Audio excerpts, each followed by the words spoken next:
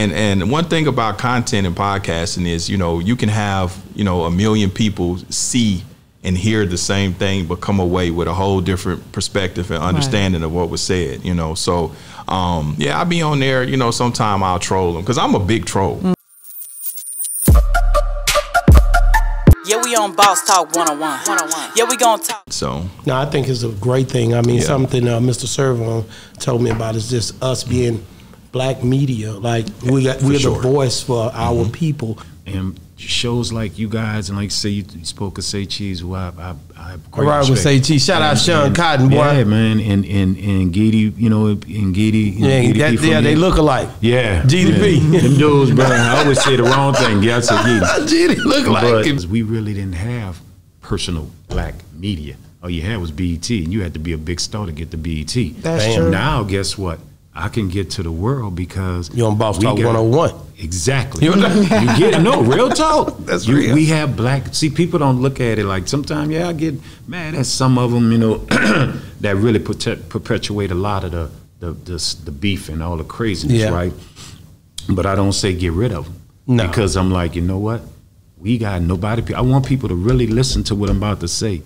We got black media. Now imagine we got our own media. Y'all are our media now. You know that, right? Yes. Do you truly know how big y'all are? Not really. No. Let me tell you how big y'all are as black media, right? You guys would come and say, hey, could you do this interview, right?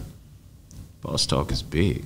Y'all Boss Talking is rising and rising and rising. You got people, what I said, the big ones wanted to do stuff, with Scarface, right? Yeah. Now you got people like Court who has a big show and show that's rising, wants to do. Yeah, we rock out to take it in a way to where people can see us for who we are. Exactly. And it's coming from a real place because it's coming from us. For sure. And we never had that opportunity before. So for sure. I just took what he said in honesty because it's a real thing. It is. Yeah. And that's what he tells me all the time as well.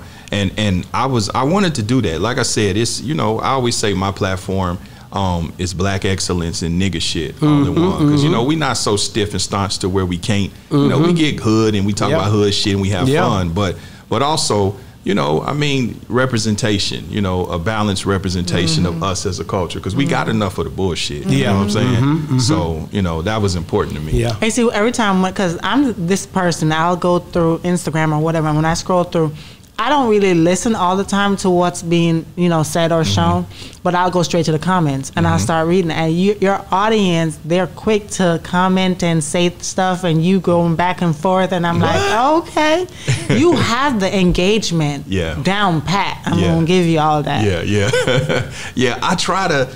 Even especially on YouTube, I get probably, and I'm sure y'all do too, y'all experiences, you get like 99% approval rating and people liking your shit.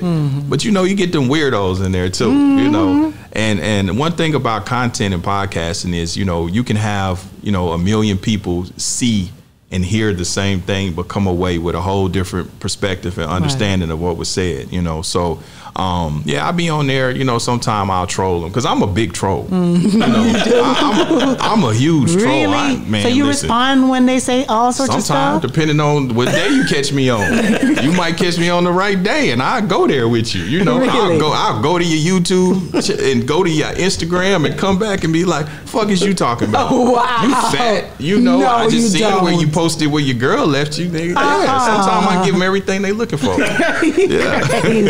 I give them everything they looking for. But then most times, I'll take the high road and just, if they say something crass, I'll just be like, yeah, thanks for tapping in. Right. But it depends on the day, though. I can be a cheerleader for foolishness when I want to be.